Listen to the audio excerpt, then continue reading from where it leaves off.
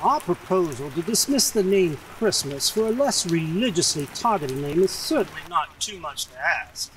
We are looking for a more appropriate name, but it needs to be anything but Christmas. Thank you, Representative. Back to you, Bobby. Oh. Hello? How can I help you, Mr. Decoris. Bartholomew Decoris.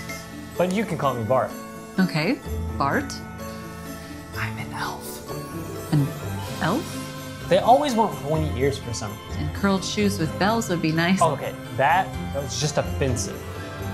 I'm just kidding. We don't wear those anymore, at least not on assignment. Assignment? Assignment from Santa to meet with you. An elf from the North Pole visited me. He hired me.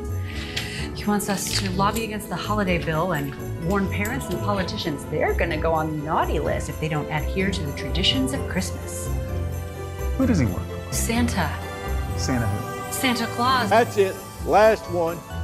Hey, I didn't get my turn. Go have a cup of coffee or something. You're gonna have to start being nicer to those kids, Santa dear, or they won't have us back. They're just a bunch of spoiled brats. They whine and complain about everything. Look on the bright side, at least you haven't been peed on today. Can I sit on your lap? Can't you see I'm on my break? And you work for Santa? Yeah, of course. Santa Claus. I'm sorry, I didn't catch your name. It's Nicholas. Just Nick. How would you like to appear on TV? Direct from the North Pole on special assignment, Elf Bartholomew Decoris. Do you know Santa? Do you know Frosty? Christmas is in trouble. Maddie, this is Bart. Bart, this is Maddie. Bart is an elf and will be staying with us for a couple of days. Do you work for a guy named Nick? Bart works for me. Works for you? Mm-hmm. So he helps you?